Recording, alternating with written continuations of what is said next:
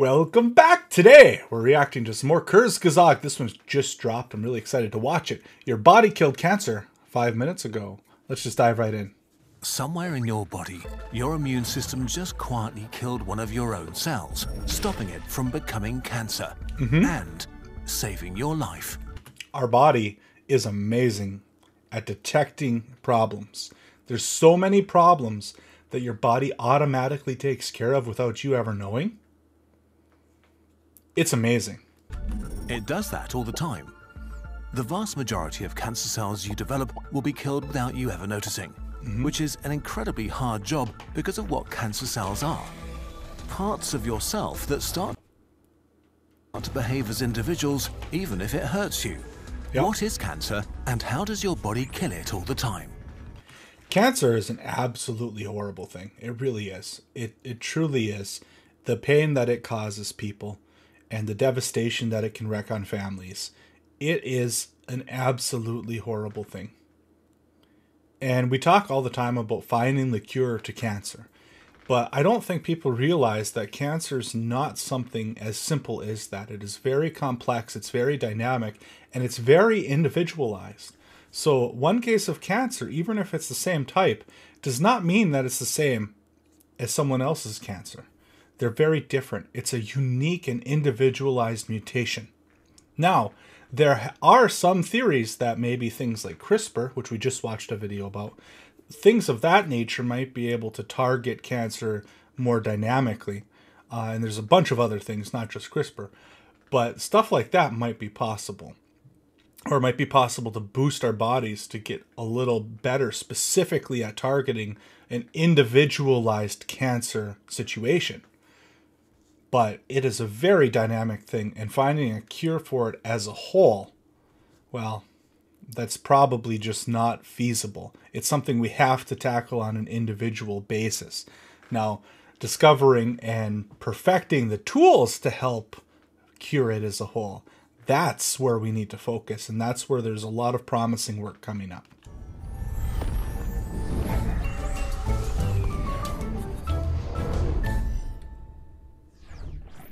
Cancer is when corrupted cells multiply uncontrollably. It can emerge from basically every type of cell in your body, so there's not just a single type of cancer, but hundreds. Some grow slowly, others are aggressive, some can be treated effectively, others are deadly. Very In a individualized. sense, a cell that becomes cancer turns into something ancient and something new. Over billions of years, evolution has molded cells to survive and thrive in a hostile environment, fighting for space and resources. Until a new and exciting way of life emerged, cooperation, a division of labor that allowed cells to specialize and become more successful together. That's actually a really good point, is back when life first emerged, everything was single cellular. So everything had to exist independently of other cells and had to thrive and multiply. One of the definitions of life is multiplication, right? So it's actually a very interesting point that it's kind of reverting back to something that used to be normal for cells and used to be very expected of single-celled life. But cooperation requires sacrifices. For a multicellular being to stay healthy, the well-being of the collective has to matter more than the survival of the individual cell. I'm pausing a lot, I'm sorry, but we do that here. Society would be infinitely better if we could realize this on a societal level. Cancer cells stop being part of the collective and become individuals again. Your body can handle a few rogue cells, but some cancer cells divide again and again, becoming a sort of new organism within you, taking resources you need to survive, competing for the space you inhabit, destroying the organs they were part of in the process. Despite the harm they cause, cancer cells are not evil. They don't want to hurt you. They don't want anything.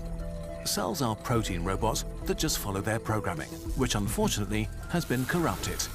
And we learned that that programming can be corrupted with a single one digit of DNA. The proper digit being corrupted can cause wildly crazy things like cancer. The soul of the cell. In a nutshell, your cells have a nucleus filled with DNA. It consists of genes, instructions for how to build proteins and when to make each one. These building instructions are copied and transferred to ribosomes, where they're used to make proteins.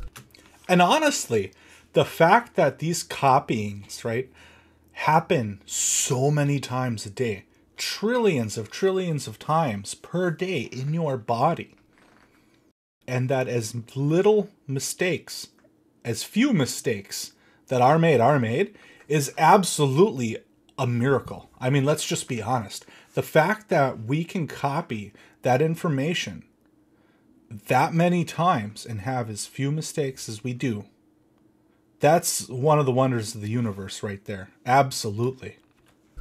What kind of proteins your cells make determine what they can do. The important thing here is that a corrupt gene means you get a corrupt protein, which will get important later. Your DNA gets a tiny bit corrupted. It mutates tens of thousands of times each day. Most of the time without any special cause, just by being alive. Almost all of these mutations are fixed very quickly or are not problematic. Still, over time, as your cells make copies of themselves, damage is accumulating. Imagine having to make copies from copies from copies for decades. Maybe one day a hair got on the scanner or a corner got frayed. Each new mistake becomes part of the new copies and all the copies that follow. This is actually one of the problems potentially with some of the biological immortality that's been talked about up in Harvard labs, is even if we can reverse the effects of aging, so to say, if we can roll back the biological clock and we can up brain activity, we can increase metabolism, we can, actually build back muscle tone, all that sort of thing. If you can do that on a physical scale, you're still not necessarily fixing the problem that they're talking about here of degradation of the material after it's been copied so many times. And that's something that I have no idea if they actually have a plan for or not, but it's a very interesting thought. You can increase DNA damage by doing things like smoking, drinking alcohol, by being obese, breathing in asbestos, by not using sunscreen, or contracting a virus like HPV. But the simplest way to damage DNA and get cancer is to be alive long enough. For many cancer cases, there is no cause other than bad luck. The damage that leads to cancer. We are simplifying, but roughly there are 3 categories of genes that need to be corrupted so cancer can arise. The first key mutation is in the appropriately named tumor suppressor genes, or TSGs. These genes are a bunch of things. For one, they produce control mechanisms that continuously scan your DNA for mistakes and copying errors and fix them right away. And then they keep normal cells from multiplying recklessly. So that's actually a potential thing, right? If we could focus on improving that system. If TSGs become damaged, your cells basically forget how to repair themselves and can reproduce unchecked. The second crucial mutation can happen in your oncogenes. When oncogenes are turned on, the cell is told to multiply rapidly. They were super active when you were inside your mother's womb. To turn a single original cell into trillions in months, it needs to divide and grow rapidly. These rapid growth genes are turned off when there's enough of you. When your oncogenes get corrupted, they basically turn on again. And I would imagine that the amount of change needed to activate those genes is probably quite low. The third crucial mutation is in your cell's suicide switch. Most cells are constantly recycled and refreshed. When cells amass too much damage, they usually notice, and special genes trigger a controlled suicide called apoptosis. If the genes that control this process get damaged, cells are free to live on despite being dangerously corrupted. Take one for the team, buddy. If a cell becomes unable to fix the mistakes in its genetic code, loses the ability to destroy itself when it notices the damage, and begins to grow rapidly without restraint, it turns into a young cancer cell. These cells have to be killed as quickly as possible. While they are bad at this stage, they are still pretty weak and easy to kill. But if they continue to mutate and increase in number, they can learn to avoid your defenses and become a real threat. At any moment of your life, your immune system is hunting these cells. But how do you identify and kill corrupted cells that seem indistinguishable from healthy ones? Good question. How to find cancer? Well, here we come back to the proteins your cells produce and the story they tell. So if, for example, your oncogenes switch back on, they make oncogene proteins. Your immune system Makes knows sense. that they should not be present if you're an adult. So to know which... How? How does our immune system know that? I would be quite curious to learn more about that. So how does it actually know it's okay at this stage of your life, but later down the road it's not okay? There must be a switch somewhere or something that's triggered at some point that indicates that, right? So how is that handled? cells are corrupt and which are healthy, your immune system needs to know what proteins they're making inside. To solve this, evolution came up with MHC class I molecules, a sort of display window that makes cells transparent. Huh. Cells constantly take little samples of the proteins they make and put them into thousands of these MHC molecules to showcase what they're doing. Oh, The selection that's is useful. constantly refreshed, always giving an up-to-date picture. There's a whole library of proteins that are highly dangerous and should not be made by healthy cells, and your immune system has them all on file. It has billions of specialized cells called T cells made to recognize specific proteins. I guess that there's a reason, a very good reason, why the human immune system is the second most complicated system on the planet. Only second to the human brain. If a T cell sees a forbidden protein in an MHC display window, it knows that the cell is corrupted and kills it immediately. But there's a flaw in this system. What if a cancer cell mutates and finds a way to circumvent this process? All it needs to do is to stop making MHC class I molecules and boom, it's invisible.